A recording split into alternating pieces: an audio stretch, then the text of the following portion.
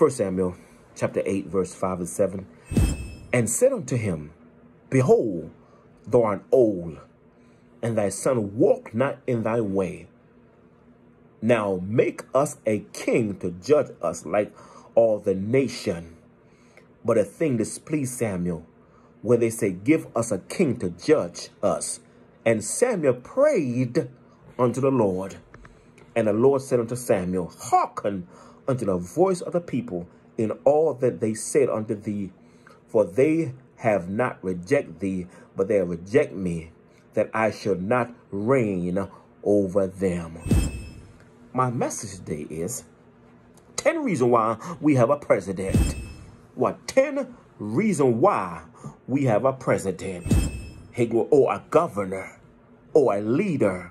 Because we look at the 1 Samuel, glory to God, the children of Israel, they want a king, because they say Samuel's son is not qualified to be king. We want to be like other nation so we can have somebody to reign over us, because we don't want God to reign over us no more. So they bug Samuel, and God said, give them what they want. And God said, I'm going to give them a king. And the king was Saul. But Saul, glory to God, was a carnal man. So 10 reasons why we have a president. Hey, glory to God, his name is Donald Trump.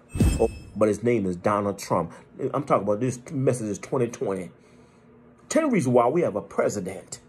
Number 1, to bring peace. Now, there's 10 P's why we have a president. 10 reasons why we have a president, and it's 10 P's. The first one is to bring peace to America. People, not war, to be racial to the Mexican or the Chinese or the Asian people. That's number 1. Number 2, to bring prosperity to all ethnicity of people, not just the wealth or the well-off. 3, to bring people together in unity as the United States of America. 4, it's for protection in cities, not just in one city in America, but Chicago is a city that being forgotten is because a black mayor is in office. 5 is to fulfill the promise that he has made to America. Hallelujah. People placed by placing his hand on the Bible before God and man. 6, a forgotten purpose and enjoying his title, but a time to fulfill is the health of our children, not opening school with the guideline through CDC, not rushing for economy while thousand upon thousand dying each day. 7, the president needs to come up with a plan to stop the violence in Chicago rather than ignoring it. He needs to send the National Guard in to stop the violence. 8, we need to pray for our president because the Bible commands us, commission us. The president needs to introduce the prayer because money, hallelujah, cannot deliver us in a time of corona pandemic. I ain't say hallelujah, pandemic. I call it pandemic. Hallelujah. The Bible say, look what the Bible say. The Bible say, glory to God, in 2 Chronicles. Hey, glory to God, 7:13 and 14. He said, if I shut up heaven, that there be no rain. Hallelujah. Or if I command the locusts to devour the land. Or if I send pestilence among my people. What happened, Jesus? If my people, which are called by my name, shall humble themselves and pray and seek my face and turn wicked ways, then I will hear from heaven and forgive their sins and heal the land. This is a solution of corona going away. But we don't want to do that. We are running, we are fighting about wearing masks.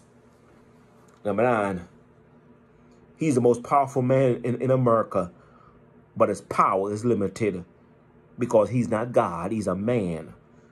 Our God is almighty, the God of the universe. The king in Daniel, King Nebuchadnezzar extolled God, hallelujah, as being God after he was a beast for 7 years. Hey, glory to God. Hallelujah. I'm telling you, hallelujah, he's a man and not a God. He's limited. God can blow on him. Number 10th reason, the president needs to evoke the presence of the Lord rather than speaking about what he's going to do with evangel. Hey, glory to God, in America. Hallelujah. Evangel in America, my friend. Hey, glory to God. We as being a people, we need to stop and look and listen and learn that the man in the White House, he's not God. What do you need to do? You need to look, listen, and learn and live that the man in the White House, he's not God. He's a mortal man, and God is still in control.